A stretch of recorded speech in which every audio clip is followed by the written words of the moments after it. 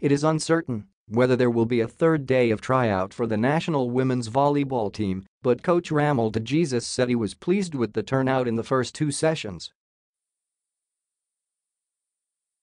The coaching staff is expected to meet with officials of the Larong Volleyball sa Pilipinas Inc.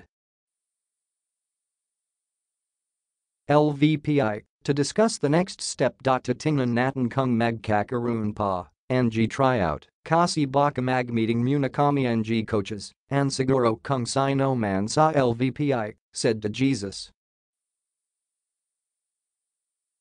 Petron star Mika Reyes and University of the Philippines top hitter Tots Carlos led the 11 new faces who made an appearance at the Arellano gym in Legarda, Manila on Wednesday. Pocari Sweat's Ellaine, Kasilag and Myla Pablo were at the venue after missing the first day of tryouts, but together with Reyes and Petro teammates as Molina and Rhea Dimaculangan, they left even before the tryout started to rejoin their clubs in practice.